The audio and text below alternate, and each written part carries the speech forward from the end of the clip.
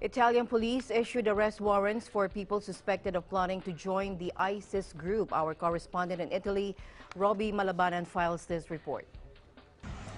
Italian police have arrested 4 people suspected of conspiring to join Islamic State in the Middle East in a probe that revealed a plan to carry out a militant attack in Italy, a Milan prosecutor said on Thursday, with state police releasing footage of the arrest of a man near the northern city of Paris. Italy has been spared deadly attacks by Islamist militant groups, such those seen in recent months in France and Belgium. But authorities are nevertheless carrying out regular arrests of suspects, some whom they accused of plotting assaults.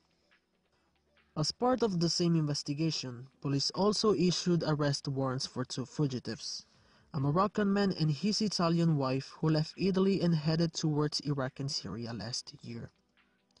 Investigators believe one of the suspects asked another to plan an attack in Italy and mentioned Rome, Milan prosecutor Maurizio Romanelli told a news conference in Milan on Thursday morning. Last month, police in southern Italy arrested a 22-year-old Somali imam, an asylum seeker, on suspicion he was planning an attack in Rome.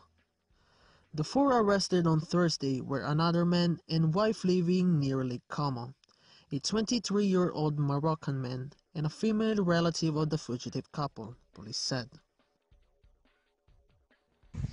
The couple and the Moroccan man were planning to travel together to join Islamic State on its territory in Syria and Iraq, and the woman had helped put the 2 couples in contact with each other, police said.